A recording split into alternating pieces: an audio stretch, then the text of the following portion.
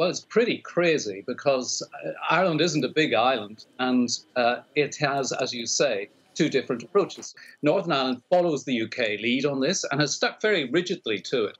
And that means that they stopped testing in the community in a month ago now.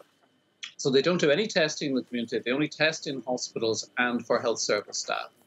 The Republic of Ireland has a really different strategy. They test as much as they possibly can, and in the last week or so, their number of tests has increased dramatically.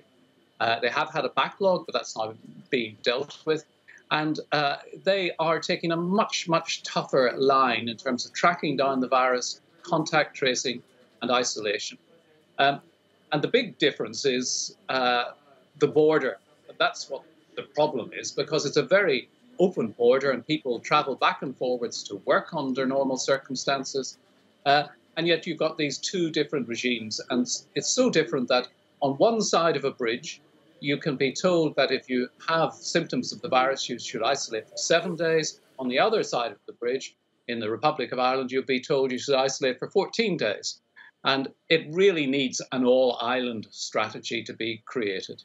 I think it's clear now that the UK is in a difficult position with their strategy, with not doing testing in the community at all, and that puts them quite an outlier amongst European countries.